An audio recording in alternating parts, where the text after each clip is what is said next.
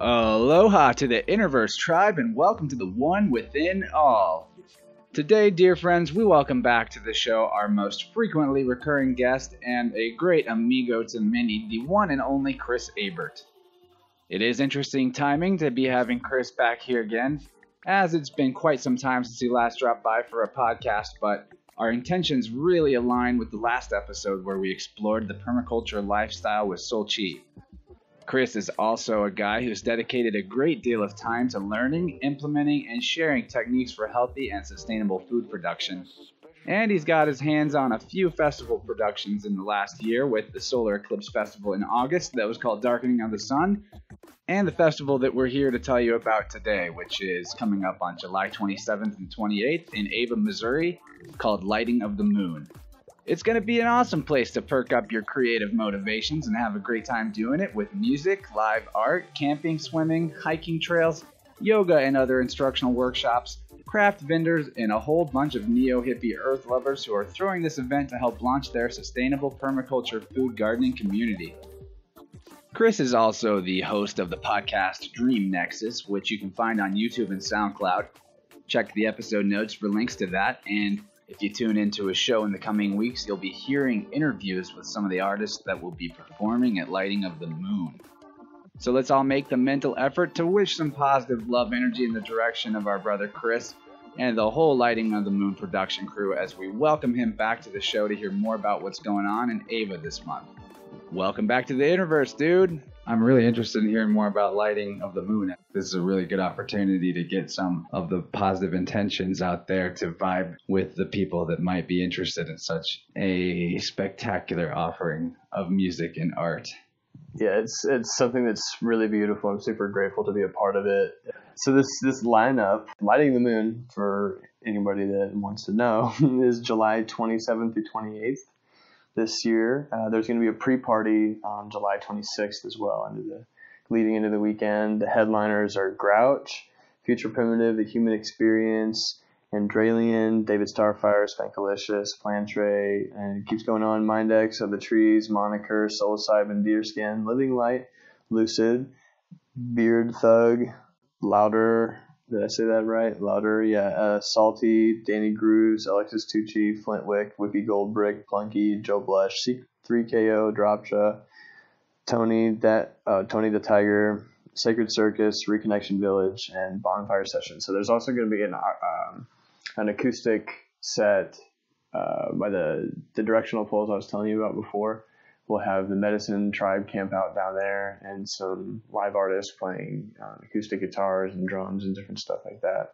And there'll be workshops down there as well. Flintwick, that's a homie. He is on the lineup. That's worth going to see. At Backwoods this year, he played the weirdest music I've ever heard. Mm-hmm. I was jumping up and down. I was so excited. I don't even think I had more fun at any other set.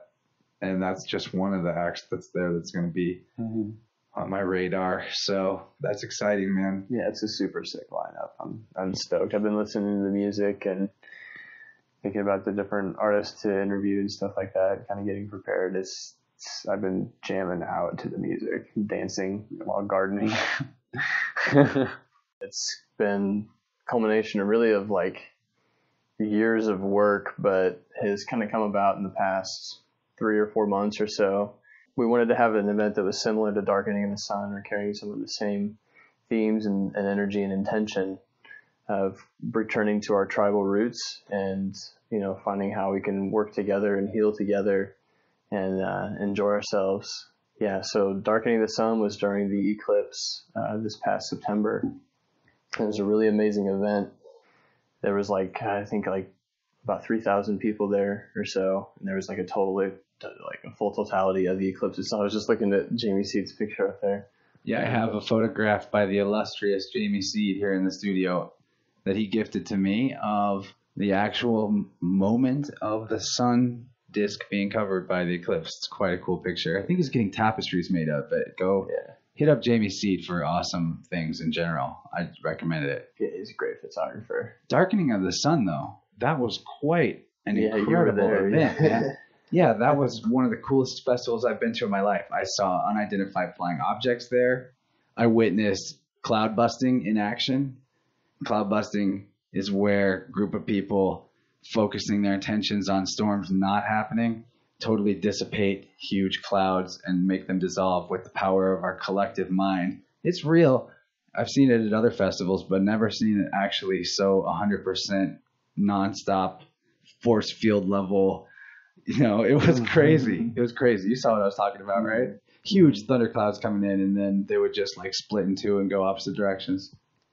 Yeah, it's really crazy. Like, I've seen so many different things like that at music festivals. It's always like something about the energy in the space. Just like, I don't know, like there's so much more potential for us to be able to tap into some of those abilities that we may very well have. I think it's definitely possible. It's really cool to witness when people do focus their energy and intention and actually just, double rainbows or something. I just always assumed that there were so many Native American medicine men at that Darkening of the Sun festival that they were doing some weather shamanism or something. I was trying to help, though. You should look it up, though, guys. Cloud busting, there's real science behind it. There's a measurable effect of clouds dissipating from people paying attention to a certain spot and visualizing it disappearing or just believing it's going to disappear or whatever. You got to experiment with it. Everybody's different when it comes to psi phenomenon, but all that matter out there is just an extension of your inner psyche. So it makes perfect sense that what you focus on and direct attention to, energy could flow to, and that's definitely a positive type of energy that's flowing all around and swirling. At Darkening of the Sun, that was just one of the coolest things I've ever experienced. The eclipse itself was really weird. There were actual like chemtrail planes flying, and nobody was noticing that. Yet we're all looking straight up, and even right at the moment that the sun, the solar disk, came uncovered from the moon, a chemtrail plane just jetted right across it. It was so whack. And if you were wearing the sunglasses, you literally couldn't see it. And not to turn this into a negative thing, but I just think that that's how much energy and was going on there, that they were literally trying to like spray us down. Hey, stop that. Right, but it didn't stop it. So no. No. And now we got this next one coming up. Tell me more. That's right. So yeah, Darkening was really an amazing experience. I did some of the podcasts for the festival itself, interviewed some of the headliners, and that was incredible. It's one of my first times really doing that in my journey as a podcaster. So that was neat. It was really cool. But yeah, so Darkening was amazing, and we had like a pre-festival kind of camp out thing. It was called Lighting in the Moon, and everybody kind of got together. It was like, I think 30 or 40 of us, maybe more, just gathered around a campfire and shared stories and played music and just, shared each other's space. It was beautiful. So we were wanting to have another one of these events kind of in the same spirit that was those other events were. It also happens to be correlating that there's an eclipse on the other side of the world at the same time. And it's also a full moon. And this is where part of some of the inspiration for the artwork comes in. It's a buck moon. It's when the deer get their new antlers for the year. So some of that artwork was combined and given to some of the different graphic artists that were involved. Josh Gore worked on a painting for it, and then we had another artist in Florida that made the graphic for the actual festival itself. Which is really cool looking. Please check the show notes also for links to this festival, because if you're in the Missouri, Arkansas, or even a state or two away, it's going to be something worth coming to, because there's music festivals that are a party, and then there's music festivals that are high vibing spiritual transformation experiences that are also a party. Exactly. I know that some people actually are against that even as a concept, but I think that we should be coming together and celebrating, because what we resonate while we are at a height of emotion and feeling is a stronger resonation. So far, collective intention as a group when we come together is to come away as people that are more responsible, more ready to take on what is necessary to transform our individual lives to be a non-parasitic species on Earth, which is really important. Well, those intentions are massively amplified, whether or not you do any particular experience or any part of the festival. Whenever you create a space like this, it gives people a second to go, oh, what am I here on Earth for? More likely than, on a regular Saturday. That's what I love about this event is the intention is to create a safe space, really, for people to be themselves, for one. And to find the others, you know what I mean? People that are inspired to pursue their dreams, inspired to change the world, make it a better place, leave it better than they found it, And there are different organizations connected with it that I've been working with really hard for over a year now to create awesome change in the world. And I think that there's a lot of opportunities for us bioregionally to share resources, to share our knowledge, to share our connections, and the people we know and what we got, to take care of each other. Our abundance and our mutual success is a lot closer than I think a lot of us think. And I think that if we can have events, have just different things to just ground into that intention and that focus, that we can achieve those things. I think we can do anything. We're limitless, multi-dimensional beings. We're super powerful, especially when we can gather in a space where we feel safe to be that full expression of what we are. Absolutely. That is exactly the gospel of the festival transformation that I've been speaking of for like a good 5 years. Because the first time I went to a music festival, that's what happened to me. For the first time, I started going, wait, who do I want to be? Yeah. And it wasn't like, who am I based on what the world has made me, which is what I was up to that point. There was a breaking through moment where I went, wait, I can do whatever I want.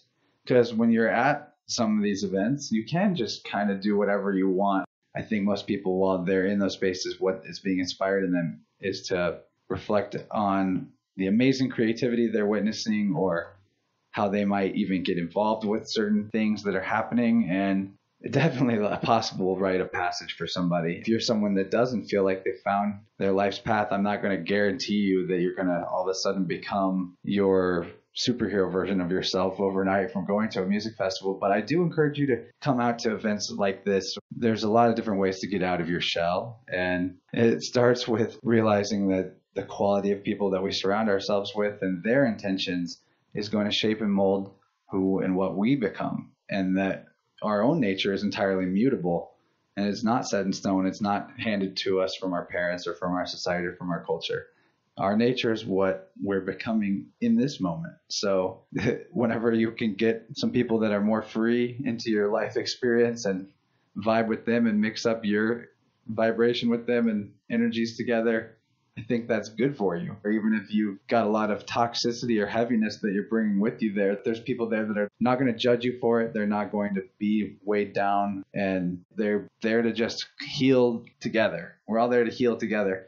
And I think, at least, I don't think I'm overstating the potential of something like this. And it's so synchronistic even to be having on a buck moon, because you, my friend, have the appellation of deer heart. Yeah. And have an awesome, crazy deer tattoo on your chest. And this is like probably, from what I've known you, to be one of the biggest events that you've ever had a hand in coordinating. So it's pretty cool to watch your journey since the last time we've been on here. Damn it, Chris, I'm proud of you. Thank you. It's been quite a journey. Definitely. I've been wanting to get back on your show for a minute, but I knew that it'd be the right time, like it'd be perfect, like right now, And that's what I find is, like, now at this point in my journey, I've just witnessed so much magic that I'm just like in a whole nother world in a way. It's beautiful. Like, yeah, just like the thing with the name and everything and my tattoo, like I had sent Josh one of the pictures like of my tattoo, because we and Eric had talked about it, and like, oh, it's just like lines up, and I got my tattoo because it was inspired from an event, from a ceremony that I went there, or from an experience I had at a ceremony there. Yeah, and so I sent that to him, and so Josh had created some artwork, and then had sent, I believe, his artwork to that artist in Florida, and then he came up with something really quickly, and then I'm not 100% sure, but I don't think the artist in Florida got to see my tattoo. Eric just told him kind of like what some of the themes were, and he just created this like perfect thing that looked exactly like it. with a lot of the same themes, and like even the arrows that are coming out of it, and like it's just like what, what, and like and then the buck moon and everything. It's just very synchronistic. Yeah, it sounds like that whole community is just full of magical people. It is. Ava, in general, Ava, Missouri, seems like a sleepy little small town, but it's a hotbed for the rebellion, the heady rebellion against the evil empire. Yeah, right. The peaceful rebellion, though, with the realization that the only thing we've ever been at war with was ourselves and our actual true nature, which is to be in balance and harmony with the earth. And resisting that has caused all these growing pains. And here we are coming back to the beginning now as we're entering the future, which is, permaculture and creating food forests and actually eating stuff that didn't come out of a box. And, we're going to also have this crazy tech while we're at it. So there's a brave new world, my friend. Absolutely. Festivals are the perfect place to fuse those things because you're playing outside, but with crazy lasers. Yeah. This festival is like a really great example for me to see this fusion of how we can, merge these solutions and this beauty that we experience at festivals and in trying to seek truth and live truth, and live our dreams and co-create beautiful things together. I think what's really awesome about this community that we're building in Ava, and this is a good time to kind of talk about this as well, is this festival is also going towards supporting an intentional community that we're building in Ava. We're also working with the city as well. It's a really, really beautiful city, actually. There's a really beautiful and like vibrant culture of its own there that has been there for generations, practicing different forms of sustainability and farming. And there's tons of knowledge and wisdom there to explore and people to work together with that already know what's up. And it's great. It's really great to see people that are inspired to make a real difference in their community, to make it a beautiful place and have abundance and share that. So it's great that we have that to work with in the community. And I think that it also serves as a really great example of like how to build a bridge, between these really powerful solutions for advancing society and taking care of our future generations and addressing the issues that we actually face in this and the ones that we face now. How we, what ways can we work with building our community and storing value and creating value to also help the city with repairing their sewers and repairing different things in their infrastructure that need to be fixed. It's not like we gotta for all these communities that are being built up everywhere. It's not like we're going to tear everything down right away. You know what I mean? Or even for a while, like there's nothing wrong with a house. You know what I mean?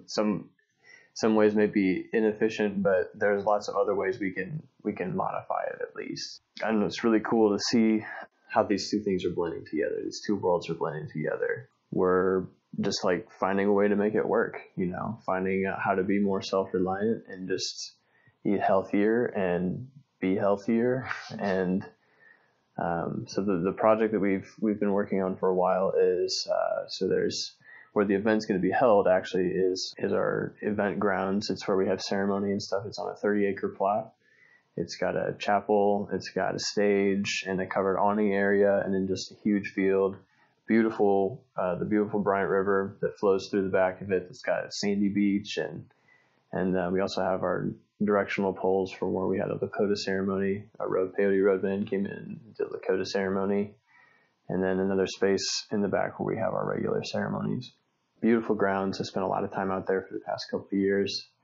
Just the space in and of itself is so magical. It's like the land has so much medicine. It's like from just like years of ceremonies being held there and just the amount of prayer and intention and healing that's taken place, that the land has an aura of its own that's very transformative. And so when I've experienced events there as well, it seems like it just amplifies that. Yeah, I think that it's one of those places that when you're there, you can just feel the ancestors that were moving through that place too, because human beings pick the same spot to hang out because we're all human from generation to generation. Oh, there's this nice little sandy beach by where this creek goes through here and lots of shade trees and no predators. Let's hang out here. Yeah. And it does have a strong vibe of the spirit of healing in that space as well. The people that I've known to participate in the ceremonies there have all been some of the most attentive and kind, patient people I've ever talked to. Incredible to see how many transformations have happened in people that were already what I consider to be healthy, sane people, going from being healthy, sane people in still like working in the matrix in a way and trying to figure out a way out, to being people that are now creating this alternative type of community that actually has the potential to be a literal safe zone as the crisis that we're going through right now deepens. And I'm talking about just the food crisis, not talking about the consciousness crisis or the dialectical crisis. There's a lot going on, but the main crisis is actually the food crisis in a way, because people think, and this isn't like a people think and I'm judging them, it's just literally, this is the fact. People think that fast food is food, and they think that the majority of the options that they're regularly going towards are actually nourishment, when at best, even if there is vegetables there, GMO have depleted the nutrients. Soil depletion in general has annihilated a lot of the natural nutrients in the food, and pesticides and chemicals render it so poisonous that you're better off not eating most of the stuff that's served at any establishment. And that is a super huge crisis. And then no one wants to hear about the crises that are the worst and the most obvious. No one wants to hear about the reality of how many people are trafficked in sex slavery around the world every day. If we had a sane civilization, we'd put everything on hold until that was completely eradicated from every corner of the earth. And then we would go, okay, now what? And then the next thing we would say is, oh, the food is really bad. We should figure out how to have permaculture, sustainably grown food, and re-educate the population to understand what modern science has come to prove about what ancient people have always known about how to eat. So I see it as a huge crisis, because there's parts of the world, parts of urban areas that feel like the inhabitants feel like they're in a developed area that's cutting edge and modern, and they're in a literal food desert where you couldn't even find a supermarket with organic vegetables for 3 miles. And that's 3 miles through city traffic or whatever. So it is a crisis. It's an absolute crisis. And the bridge building is an important aspect that I wanted to go back and touch on, because the music festival world, the music and art world, these creative, freedom-loving neo-hippies, as I affectionately call them, they all want this change for the most part. Anyone that's part of that culture, even if the most party animal and not very responsible person, in their heart of hearts wants the change that you and I are talking about, even if they are eating the Egg McMuffins in the morning. And they know that there's something more for them in life. We all know it, but this community is full of young people that really know that and are hungry for something different. And that's why they're spending their last dollar on their $7.50 an hour job to buy a ticket to Backwoods Music Festival or whatever, because they want something different. And it's like so desperate. And so it's really important that we build the bridge that you're talking about. And hopefully I can build through this podcast between that community and communities like you and like Solchi, who I talked to last week with Interwoven Permaculture Farm, and start to show that there's places to go already. There's safe zones to go already. You called it that, a safe space, but not like a politically correct safe space. It's the furthest thing from that. It's the truth safe space. And one of the most important things I've ever come to understand about the nature of this mirror reality is that safety is a state of mind, but it's required that you have a level of personal responsibility to actually be safe as well. You're responsible for your own safety.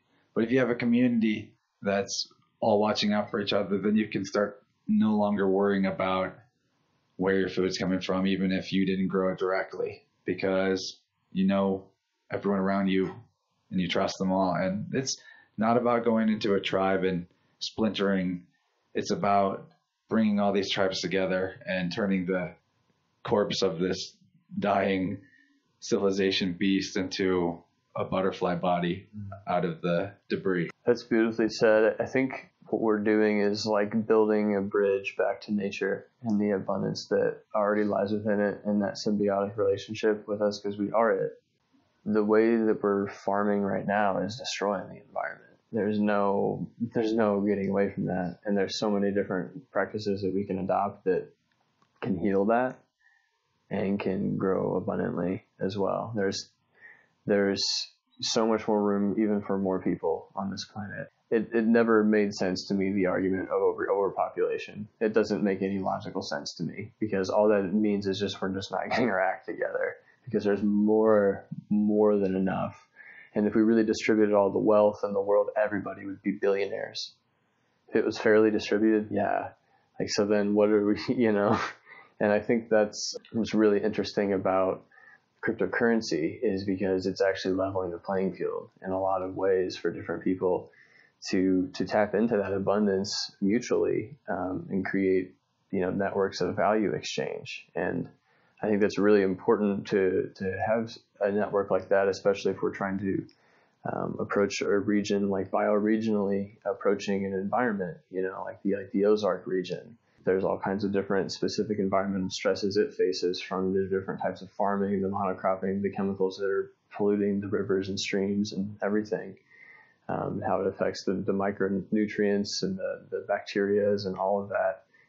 We live in a huge biome, and that we also need those things in our bodies as well. We need those minerals. We need all the stuff that if the plants aren't able to break it down properly, we're just not getting it. And then we're all running around nutrient deficient and wondering why we have so many problems, really. But there's so much of it does come down to just damage to the body from lack of proper nutrition and energy from our food.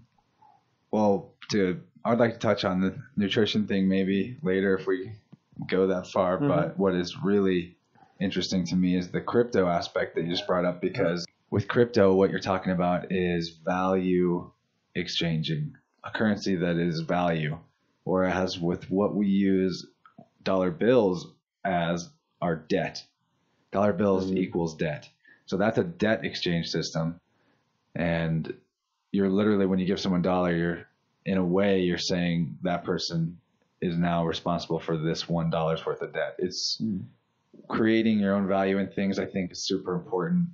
Creating things with value, creating them for yourself, exchanging those things, real food as something that's valuable.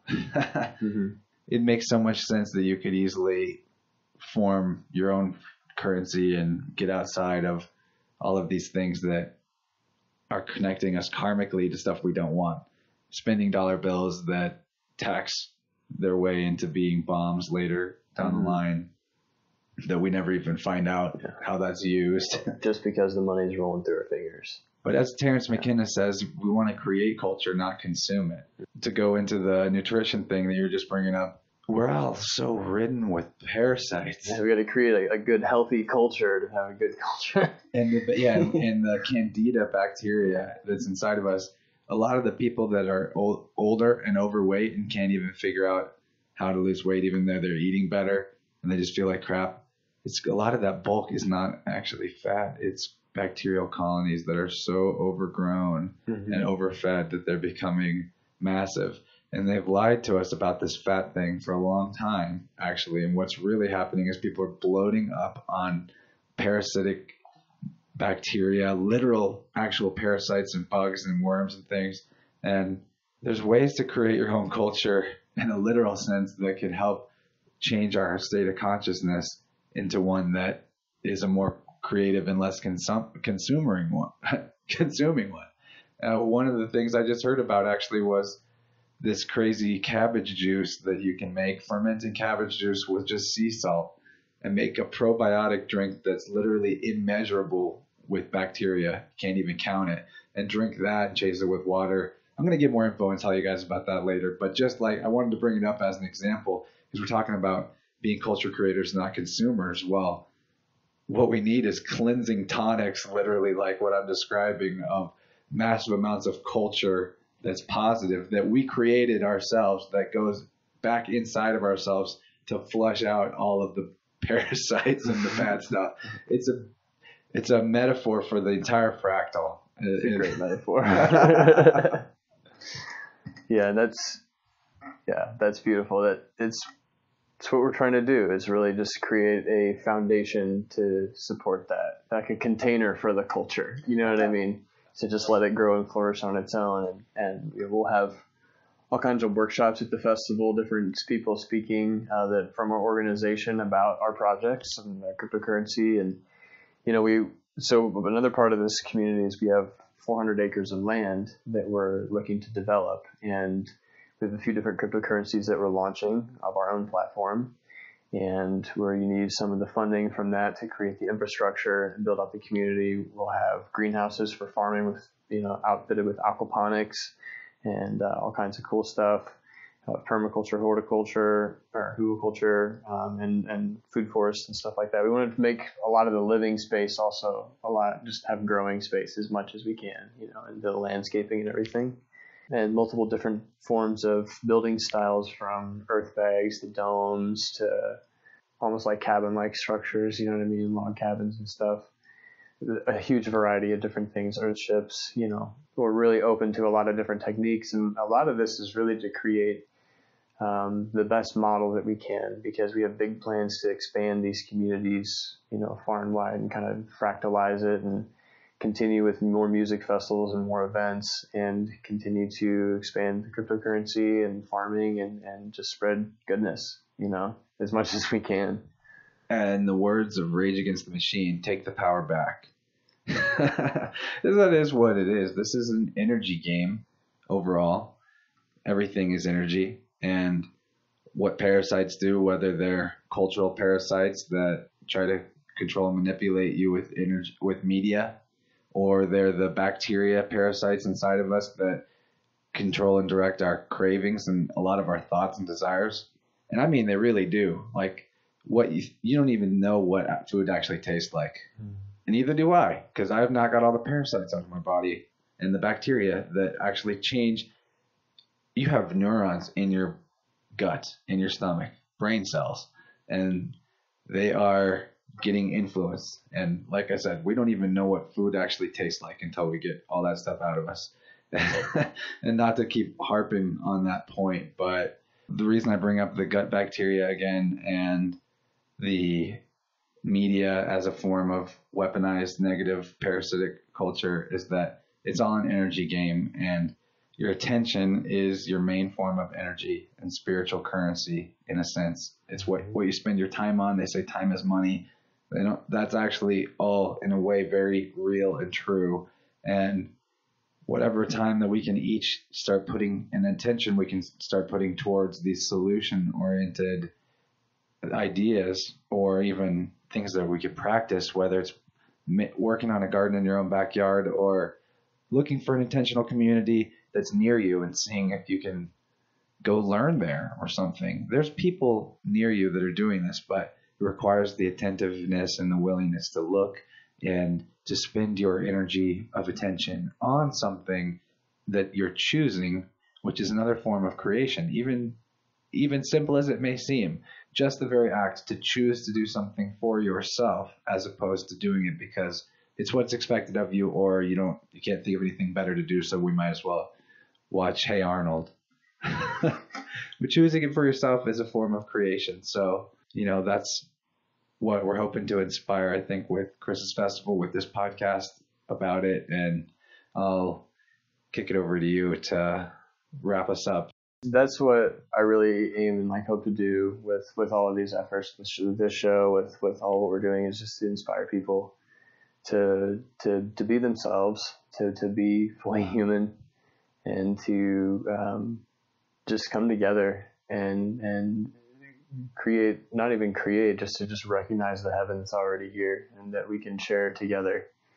And that it's through having events like these, growing food, just spending this time together and talking about things on a real level, that we can get that much closer to finding a solution. And I think that through, it's like, it is a war, you know what I mean? It is a war on consciousness. All this is it's real. Since the first episode we did together, it hasn't become any less real for me, you know? And like, I wake up to knowing that my people are dying every day, you know, but we're also thriving at the same time. And I think that if we continue the direction we're going, we're just going to heal everything with abundance and unconditional love.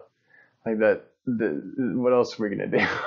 You know what I mean? I think that's what's coming. That's what's already happening. That's what's happened. And that's something I've been witnessing every day since moving down to Ava and being a part of the food forest there on the 3 acres that we got in town, is like just taking it from my own experience of everything I've gone through in the past years of this calling to this place and this higher aspect of my being and just my highest potential. You know, I just always felt it. And I knew that, like, since my first time ever coming down, really, like, something was just calling me to be there. Didn't know quite what it was. And it took me a while, but past 3 weeks that I've been here, I've recognized the feeling that I feel now is the feeling that I've been chasing for, like, ever. And it's like this satisfaction of a certain level of awareness of my being and my capacities and being able to be and flow and create, and like to be in a space that's so magical where like we can speak things and very quickly they manifest. Very quickly. I even think it, and like just the things that we need to like get the grass cut and just do different stuff there, it literally just flows, and I can just stay in this flow all day, and just to be in that magic all the time, to not feel like I'm so much a part of this, the whole Babylonian system and everything, but to be like in the dream, you know, it's really magical. And I'm beyond grateful for that. And I found that was actually one of my last intentions. That was my intention at my last ceremony, was to try to stay in this constant flow of gratitude with the universe, to love my reality, to love myself and everything around me so much that it's just that much more likely to want to actually cooperate. You know what I mean? And then because when you experience things that take you out of that flow, it takes you to like realize, oh wait, maybe it is something that I need to recognize, learn from, grow, adapt that. But like, then you can be thankful for that. Thank you for the lesson. It's like, okay, you just keep staying in that, and it doesn't really seem to hurt you so much. And things that you really need to get done, and things that you hope for, expected for, things end up happening that are beyond your expectations and even more beautiful than that. And that's part of, I guess I'll be able to share that, I guess, before the episode's over, is the story of the deer heart. This was back over a year ago at a ceremony, at a peyote ceremony at New Haven. We had a sweat lodge, that ceremony, and I was in the sweat. And Grandma Linda was singing songs for the sweat, and she started singing her deer song, which I later got a CD of it, and she was talking in there about how it's one of her favorite songs to play, and that it's like it's a song about unconditional love and acceptance and just working together. When she was playing, she started playing, I had this vision of a deer spirit that came out of a spiral, just emerged in front of me, and had all this light and geometry and sacred geometry and everything. And it was communicating to me, without words, just in spirits, telepathically. And it was like, you know, are you ready to, like, here it is. Are you ready to accept this higher aspect of your nature and like of your own creativity and, you know, ability to create? Like, are you ready to step into this? And I was like, yeah. And I felt like it jumped into me, and like, it opened so many aspects of my ability to heal myself and others, and be connected with my ancestors and nature. It's just an aspect of my character that I couldn't forget, and it meant so much to me. Like, that experience, like, it was sat for like a couple of weeks, I don't know what it was, and then it's just like one day that name just came to me, just like it popped in my head. It felt like just like straight from spirit. It was like, dear heart, it's your name. And part of it's like a lot of like my archetype of just kind of what I feel like I am. Like, another part that came to me was like, you know, who's planted and antlers lifted. Like, I'm grounded, I'm here, and I'm looking out and I'm looking up. You know, I'm like trying to protect.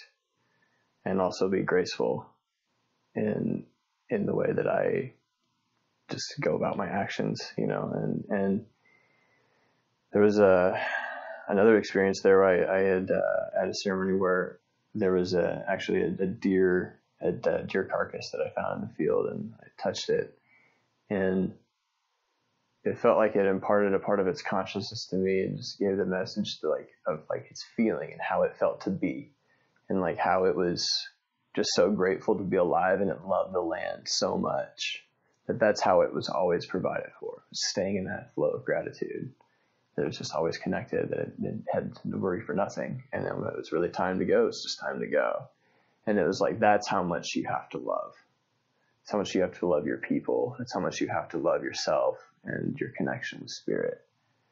And just the level of gratitude that I have for the immense amount of lessons I've learned in that space, and just to witness others as well. And they're some of the most deepest, profoundest parts of their journeys just witnessed right there. And I get to see that, I get to participate in that, or one of us gets to be the one that says something that just inspires us so much to actually go forward with that aspect of our dream, or get over that aspect of our fear, or just move on with other aspects of our lives. And that's just the theme that does not stop there. And it even bleeds into the events and things like that. It's an aura that's about that place.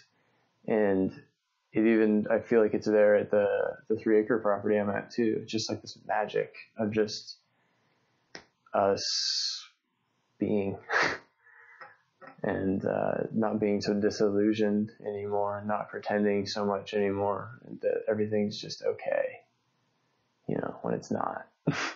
When there's a balance that is upset and it needs to be restored. And it's just nature. It's what we are, and it's beautiful. It's perfect, and it's abundance, and it's nothing to be afraid of.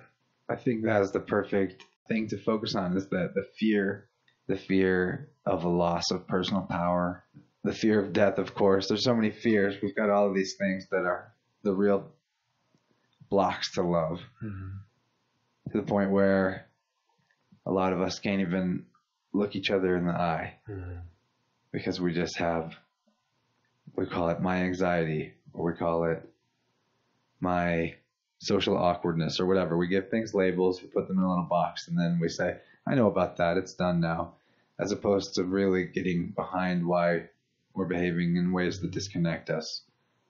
We got to stop being, I feel like I'm going to just say it again, we got to stop being shaped by the culture and start creating our own culture. And that starts, literally the only way that can be done is with how you live your life, how we live our lives. And it's really inspiring to hear just a fraction of some of what I'm sure you could tell us about and what's happened in the last year. And we'll talk again soon on mics. People, this was just a thing out of the sheer necessity of us being in the same building that we had to record something. Yeah, exactly. Actually, but we really wanted to get this Lighting of the Moon Festival properly talked about on the airwaves, because this is something that if you don't go to any music festivals this year, this would be a good one to do. So come see the land, come see what's in the works with this intentional community. Come learn about cryptocurrency. If you're into that, then if you like Bitcoin and you've got your portfolio and all that stuff, whatever, I don't know how it works. I've got some steam though. I know some things about your equality keys and how it's called equality keys. We didn't even say that, but they've got actual businesses in the community that are working with the coin to help launch it. And like I said before, it's real value, not debt-based value. And I'm sorry for how zigzaggy this is. As a host, I'm not in my prime time mental acuity wise. I keep making that excuse, but I know you guys don't care. Thanks anyway. All right, Chris. No need to apologize. Yeah, right. You're beautiful. Yeah, all I should do is just say thanks instead of apologize. I've been trying to practice that one. There was a guy I met, this guy Dolphin, that came by the past couple weeks, and whenever somebody would say they were sorry, he'd be like, no, like repeat after me, I'm not sorry, I'm beautiful. And then other people in the group would say, "We are beautiful." Yes, we are. Just every time, just catch because we do that. We apologize for ourselves constantly for things we don't need to apologize for, and like diminish ourselves because of slight speech infractions or. It's negative culture. Right. Exactly. Literally, it's a cultural trait of us. I used to go around. I should do this again. For some reason, I stopped because no one told me to stop, but I got self-conscious, like we're talking about. I used to go around saying, "Don't be sorry, be yourself," when someone would say sorry. But then I'd turn around and say sorry about something. So that's probably why I quit. I couldn't practice what I preached. Sorry on myself. Well, all right, Chris. It's been awesome having you on here, and I do wish we could talk a little longer, but let's just make sure to do it sooner. The festival is July 27th through 28th, and there is a pre-party on the 26th. Sweet. Thanks for coming over, buddy. Yeah, we'll talk to y'all later. Awesome. Thanks for having me. Love you, dude.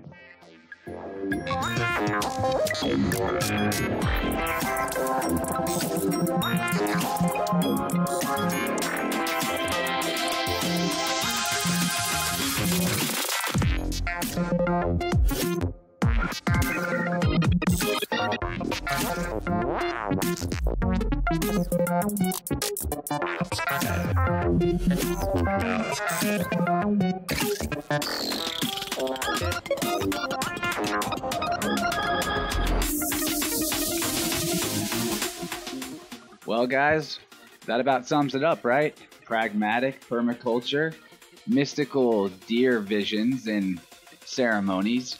We've got a full moon festival. This was a pretty cool episode. I'd even think it was cooler if I see some of you guys out there at the event next month.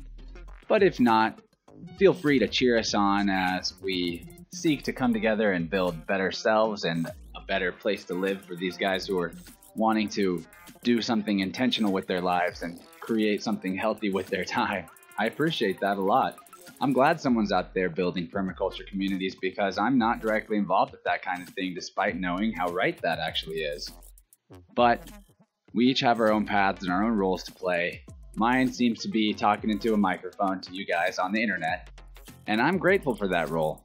It's actually the one that I chose for myself, and it's the one that I like. Chris is also pretty good at doing that kind of thing. I encourage you to check out Dream Nexus podcast. There's even an episode, the very first one with me from a while back. Who knows? I don't stand by anything I said anytime except for right now, so no, I'm sure it's a pretty cool episode. Speaking of cool stuff, I'll tell you the story real quick about seeing UFOs at the Darkening of the Sun Festival. Not your traditional UFOs, didn't look like metallic craft or flying saucers. Actually, what happened was I was sitting with a couple of friends under our pop-up at our camp, and all of a sudden this weird looking white orb came out of the ground. It was about the size of a beach ball from behind the vehicle that was next to us. And I got up and I was like, what the hell is that? And I walked towards it and it kind of zipped away really fast. It barely looked like it moved. It practically just like lasered from one spot to another, way up into the sky, where there were 3 more of these things all flying around, and they would seem to merge and then split apart. And after watching this for like 20 or 30 seconds, they zipped away to the tree line and vanished behind the horizon in a really rapid motion. It was very strange. I don't know what to make of it exactly, but I have heard of other reports of similar sounding objects. You tell me. So check the show notes for links to the festival, or Chris's podcast, and Flintwick, which is the music I put into this episode. You can also find a link to patreon.com/InnerVerse, where you will be able to subscribe to the podcast to get early access and increased episode length when possible.